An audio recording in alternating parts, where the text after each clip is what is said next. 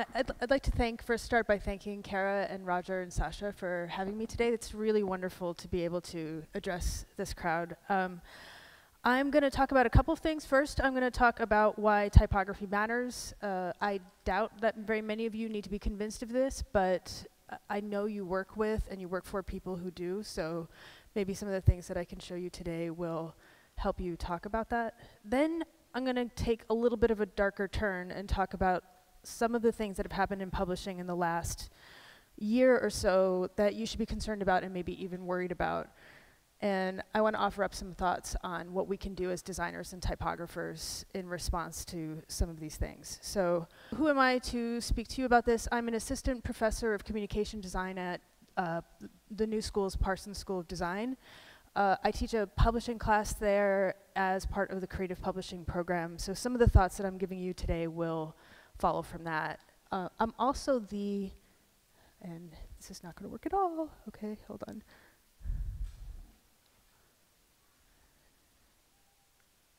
Oh.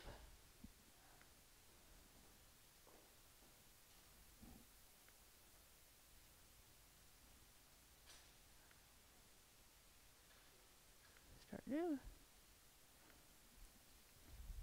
Uh-oh. There we go. Okay, maybe now even this will work. Yes, okay. So, I'm also the co-author with Sue Apfelbaum of Designing the Editorial Experience, and this is a book that we wrote about a year and a half ago where we interviewed about 20 different designers and technologists, and we also went through and did about 19 case studies in the book, everything from BuzzFeed to Gather. So the other half of what I will present to you today is going to be coming from that. But first, I want to go way, way back. We talk a lot about Gutenberg and how Gutenberg revolutionized type and how setting type is such a big thing for us. We don't talk too much about the invention of newspapers, at least not in design school. And the invention of newspapers actually didn't happen until about 150 years later. So before this time, you had people obviously told each other the news and wrote down the news, but it was one story at a time. And here you have two newspapers from Germany at the left from 1609, and one on the right. This is from the Netherlands in 1619.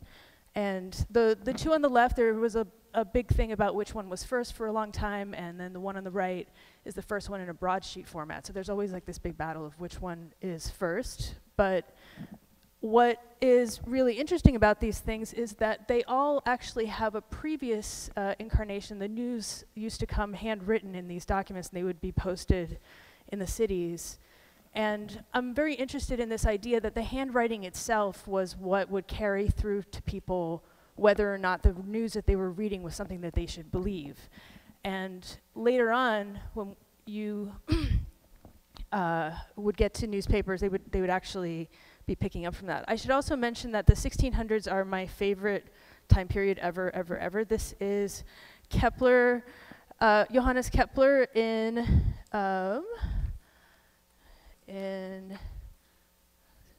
the Epitome Astronomiae Copernicanae. So this is his figure M, and it's showing the world as belonging to just one of any number of similar stars. So, and this is the period, the 1600s are when our whole view of the world changed forever. The idea that we were not at the center of it was really from that time, and I don't think it's a real coincidence that it coincided with this idea of these periodicals and these newspapers, of people regularly reading and communicating with each other in ways that were not just one-off. So this was obviously banned by the Catholic Church, and then this one you may be a little bit more familiar with. This is Galileo Galilei, the dialogue concerning the two chief world systems. He was found guilty of heresy. The book was banned until 1835. And we haven't had another time like this until now, and I think we have yet to see what these changes, what the new paradigms for communicating, especially news and information over the web, have done. We're seeing it. You can feel it right now, but we haven't really been able to express in words yet what this is going to do to us. So back to 1704. This is the first American weekly. This is the Boston Newsletter. My favorite thing about the Boston newsletter is that it is published by authority. Again, this idea that there has to be something visual to indicate that difference. And even the existence of that black letter, the fact that it has continued with us for so long, I think is a really important element. So what does this have to do with the present? So this is what our reading experience is for most of us most of the time. You will all find this very familiar, I would imagine. And the voice of the content, how the words are put together, how people actually, what they mean, the order of things, that's the first cornerstone of the identity of any one of these publications. But the second one is definitely typography. If you, the typography of anything is just something that can actually express itself at every scale. It doesn't need a large scale to be able to speak in a certain voice. And there are just, especially because you are so zoomed in, you are so close to this content, you have this ability to look and see that you're in a different place. So here you have Wired, which is in, look at, what this is. Well, this is type that was commissioned for the Wall Street Journal, actually, originally here in Wired. Over on the right, we have Slate. It's Après, modified version of Après. And in the middle, you have like very, not necessarily a unusual typeface, but you have this centering of the type up top and that drop cap that lets you know that it's Vanity Fair. And my point being, and this is a little bit to follow from Eduardo's talk from earlier, is that identity, being able to understand what it is that you're reading all the time, that is something that is very much carried by the type. So I'm going to show you 3 different quick case studies to talk about that. We'll look at the New York Times, we'll look at Bloomberg Businessweek and The Guardian. Actually, New York Times, Guardian, then the Bloomberg Businessweek. So, and I know I just showed you what a disaster identity can be on mobile, but we do need to go back and look at print. You can't just start with the mobile site and say, okay, well, if we just optimize for that, we'll be done with that. So these are, I'm going to show you a couple of slides from Kelly Doe's redesign of the paper paper. The paper paper, by the way, I read every single day. It's like a very expensive and like very luxurious, wonderful habit. And she did these redesigns in 2012, and you can see the coding of all these different sections and headers and topics, and just understanding that all these different subtle changes are things that readers will learn and then be able to practice as they're reading through it. And in fact, I had this sort of revelation of how much type mattered beyond just type choice when she came to one of my classes a few years back, and she was talking about, she was in progress with all this material, and she brought one of these sheets, and she was showing us images of that Science Times with the original round dot of the eye in Karnak, and then the square dot that they had created, and just asking the question of, is it Timesian to have a round dot or a square dot? And it's just like this very specific question about this very specific thing, but in the end, it is the right question to be asking at that moment. Also, one of the things that I was delighted to find out, I don't know, years into reading the paper, is that if you're looking at the newsy news, it is generally fully justified, and then if you're reading opinion, it tends to be rag right. And once you figure this out, you actually start to read the paper a little bit differently, and you realize that all the different rhythms of reading in the paper are actually coding for you all the time the different things that you're looking at. And here you have everything, but these are obviously placeholder headlines and images. One of the things that I think is so important about editorial design is understanding that if what you're doing is you're creating a frame that if you pull out all of the content, you replace it 100% with something else, like not a single thing is repeated, that people still pick it up and say, this is the same thing. Like, I'm still picking up the New Yorker, I'm still picking up the New York Times. And that's where it's one of the most powerful places that design or type ever plays. In what other situation, like if you had a person and you changed everything about them, how would you have them represented as the same person? It just wouldn't be possible. And of course, like this also carries over to the web. It's not just limited to the paper. It also gets much more difficult. So this is the redesign from 2014 of the website for the New York Times, and looking at just how to incorporate all these new kind of things that they could do, the slideshows and documents and things. And ultimately, though, you're still trying to figure out how do you go from this to this to this, and still make it feel like it's the same thing. How do you make somebody say, no, that's an imposter, not say, no, that's an imposter, that is not the same thing that I'm looking at. Even more complicated, how do you have the magazine online and still make it feel like it's the newspaper, but that it's the magazine and it's not the newspaper? How do you make sure that somebody reading a magazine article, because this was a problem until 2014, a magazine article was in the same article template as everything else, so it would just feel like the same type of thing when it was not. How do you make the iOS app on the right and the mobile site that's on the left, how do you make these two things feel like the same thing and have each one of them actually pick up on all of the design and innovation that they need in each one of those platforms? And how do you make completely new products that people are not familiar with and still make them feel like they're coming from the same place? So now, The Guardian is not 150 years old like the New York Times. It is 200 years old, and makes really good use of Guardian Egyptian, which was famously designed by Paul Barnes and Christian Schwartz, with Mark Porter, who was the creative director at the time. And it's also like a really great story of how a relationship between a type designer and a newspaper from print to web has really brought about this wonderful identity for this paper. And you'll see many of the same questions here. So here's trying to differentiate and pull together similar things on the web. Here you've got the web and the app. The website, if you go to the website on the phone versus going to the app on the phone, you can see how the type is actually kind of more refined in the app because there's more control over it. You know what size it's going to be.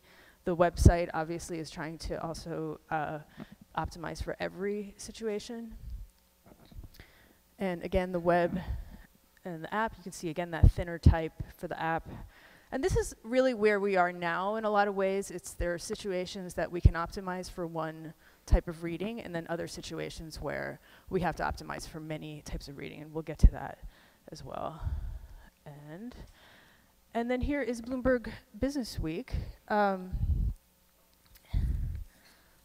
So when my friend Sue and I wrote Designing the Editorial Experience, they had not yet redesigned online. We were only looking at the printed magazine.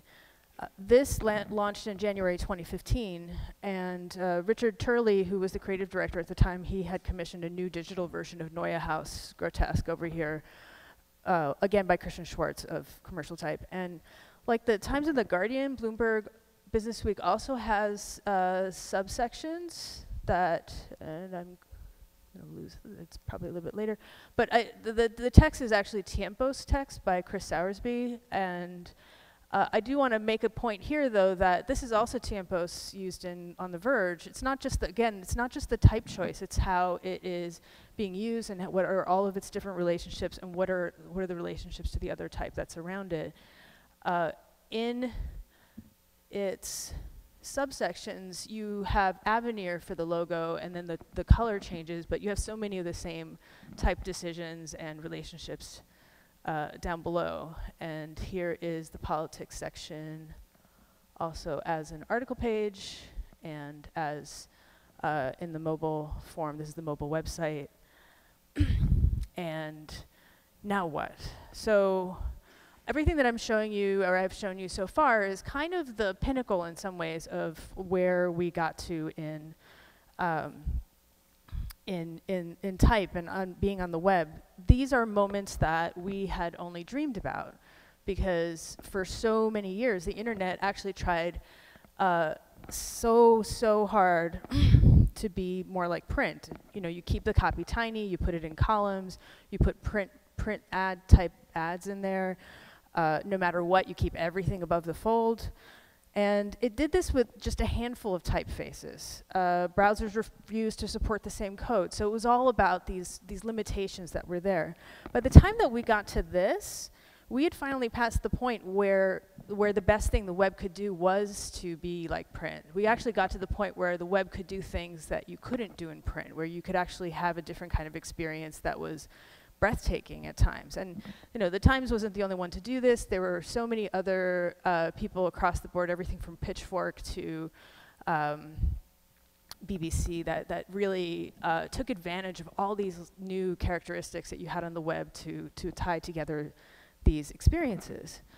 But this past year, things have really taken a turn. Design technology isn't shaping the online media anymore, business models are. And publications tend to go where the advertising is and where the ad money is. And this was quite a year. So, you see this guy? So he's not about to talk about new tools or new media. He's actually about to introduce built-in ad blocking for iOS. And he's also going to introduce a new news app to replace Newsstand, which everybody hated, probably rightly so. Nobody loved it also because it was still that old aesthetic of how do we make something on the internet that looks like something we're familiar with in real life, and just keep trying to get closer and closer to that until nobody cares. But the special thing about the news app, though, was not necessarily a better experience. There was two special things about it. One was that it broke up all the news into articles and stopped dividing them by publications. The other special thing is that it integrated e.a.d, which is Apple's new its own advertising system. Meanwhile, Facebook has been sidling up to publishers for some time. It started with a few selected outlets, and then they opened them up to everybody so that everybody could do the sharing. And right now, a lot of publications are actually making a lot of their income from this.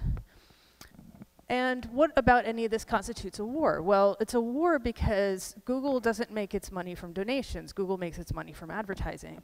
And Google's advertising is everywhere. So every single time that you see all these articles that are creepily close to what it is that you're searching for, well, that's Google. Google owns DoubleClick for Publishers, which is vast. It's used by almost every single publication that you go to online. And it's even in native advertising. So it's like every single time that you see an ad randomly on the web, probably it's being served by Google. So what's a publisher to do? So doubling down on design online, a lot of these publications that were asking the question of should we redesign our website decided instead to go to Medium.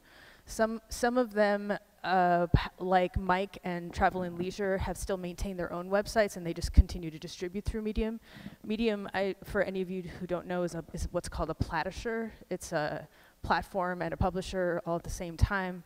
Has wonderful features, owned by Twitter, and one of its. This is Mike on Medium, and one of the things that is amazing about it is that it's quite beautiful. The text is clear, the typography is nice, the images are nice and big, everything is very well thought out, and it also does a pretty good job of figuring out what I want to read. It doesn't tell me a whole lot, though, about what it is that I'm reading, except for maybe a little bit of a space for a logo. So on the one hand, it's amazing. So all of this content now can be everywhere. You can put it on Facebook Instant Articles, you can put it on Medium, you can put it on LinkedIn, you can put it on Snapchat, and your logo can follow all of this stuff around. But on the other hand, it sucks because these platforms look like these platforms, and they're all just good enough type.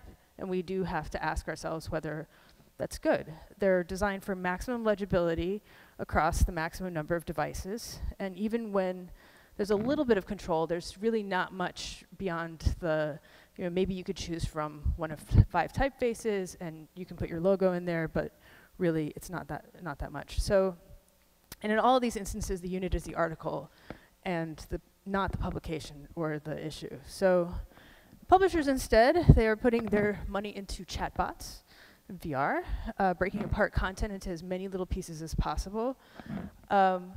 Also, another highly concerning thing. So, John Herman, who's now at the New York Times, he came over from the reported last year that advertisers 85 cents of every new dollar spent in online advertising in the first quarter of 2016 will go to Google or Facebook.